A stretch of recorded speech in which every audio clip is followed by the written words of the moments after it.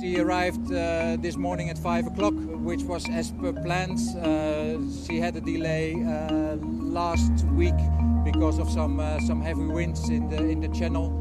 It has now been docked, and she's expected to be here till Monday. She will discharge all the Rotterdam and Hamburg cargo.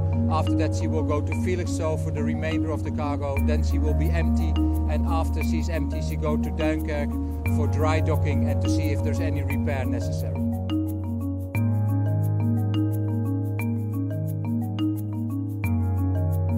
The crew is still on board.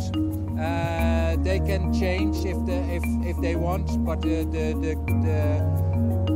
they have chosen to stay on board till Dunkirk, so that after the ship has been completely empty, then the crew will change.